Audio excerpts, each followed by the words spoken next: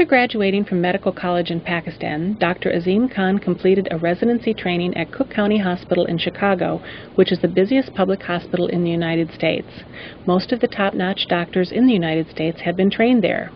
He trained at Northwestern University Hospital in Chicago, where he did his wound healing fellowship with world-renowned dermatologist David Woodley.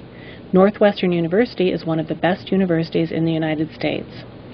Dr. Khan trained with world-renowned wound healing specialist Dr. Richard Clark and received training in dermatology at State University of New York at Stony Brook, becoming an assistant professor in dermatology. He is still working in that capacity and delivers lectures to students and young doctors a few times every year. Dr. Khan also trained with two very famous cosmetic surgeons, Dr. Bisaccia and Dr. Scarborough. All of the doctors that he has trained with are authors of textbooks. And Dr. Khan himself is editing a textbook of wound healing with Dr. Richard Clark, ex-chairman and director of tissue engineering at Stony Brook University Hospital and Medical Center. Dr. Khan is the first American-trained, board-certified dermatologist and cosmetic surgeon in all of South Asia. When many people think of cosmetic dermatology, I know they think of facelifts, which have changed a lot over the years. Can you tell me a little bit about that and how much safer and less invasive they are today?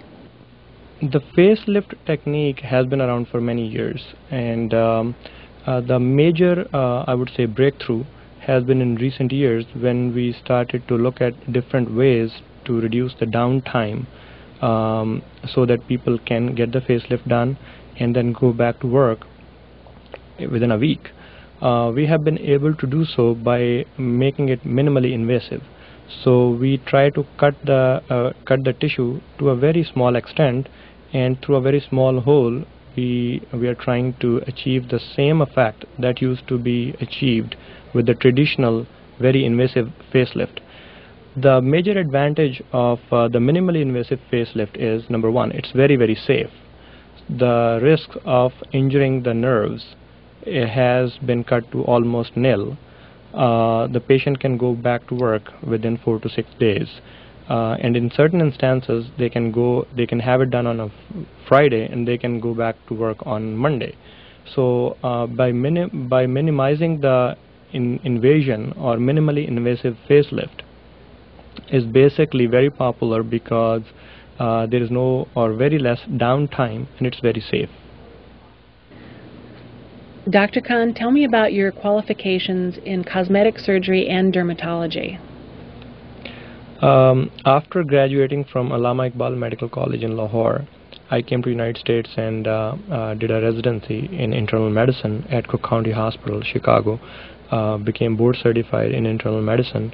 Then I did a fellowship training in wound healing at Northwestern University Medical Center and Hospital, after which I did a dermatology residency at State University of New York at Stony Brook. I also performed a fellowship over there in wound healing with Dr. Richard Clark, and then I became a faculty over there. I became assistant professor in dermatology, which I am as of today as well. I still teach there. After that, I actually did a fellowship in cosmetic surgery with Dr. Emil Bisaccia and Dr. Dwight Scarborough. Dr. Emil Bisaccia is a professor of dermatology at Columbia University Hospital and Medical Center. I am board certified in internal medicine, board certified in dermatology, and I have performed a cosmetic surgery fellowship which is approved by American Academy of Cosmetic Surgery. Well, Dr. Khan is a very accomplished clinician, clinical scientist and surgeon, and I suppose the most significant thing I could say about his clinical care is that I would be most happy to be under his care, and I would be most happy for my family to be under his care. Dr. Khan is one of our very accomplished graduates. He's done his additional year of derm surgery, cosmetic dermatology training. Prior to that, he spent many years working with research in this department with Dr. Clark. He has boards in medicine and dermatology in the United States, which is more accomplished than I am. I only have boards in dermatology and dermatoimmunology. So he is a very accomplished physician with a very extensive training both in medicine, dermatology, and dermatologic surgery, including cosmetic dermatology. Tell me a little bit about Cosmetique in Lahore, Pakistan. I always had the dream of creating a state-of-the-art center of dermatology as well as cosmetic surgery in Lahore, where I came from. So to pursue that dream, after staying in the United States for about 15 years,